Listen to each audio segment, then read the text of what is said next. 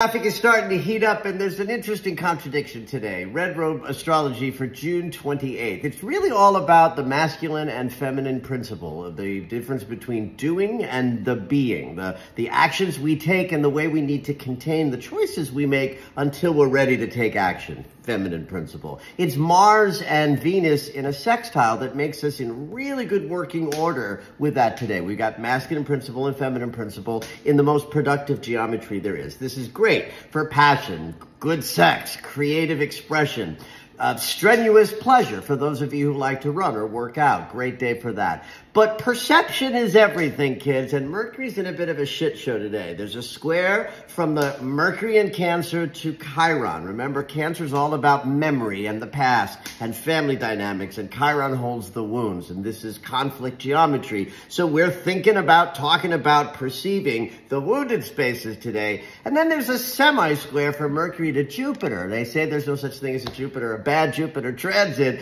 but this is a friction that makes things over the top in a way that can be problematic with the other setup.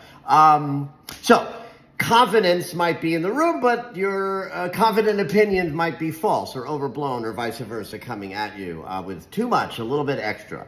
Also overnight at 1:51 a.m. Pacific time, the moon moves into Aries. So we're a little bit on fire. Mars rules the day. So while Venus is in there saying, please lean towards the feminine principle of waiting and holding and resting and preparing, the moon in Mars' side will have us wanting to take action.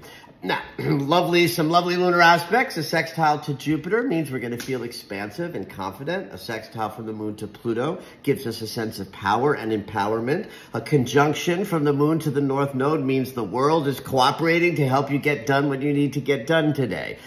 And we're in the third quarter moon. The moon and the sun are squaring each other. Even though there's this wonderful energy, we're also a little bit out of sorts between our inner and outer experience. The third quarter moon is where we're expected to bring our A game, the wisdom we've just learned. So it's an interesting day. When in doubt, lean towards the sort of feminine principle of pause and rest and restoration before taking action. The action's going to take care of itself today, kids. Have at it.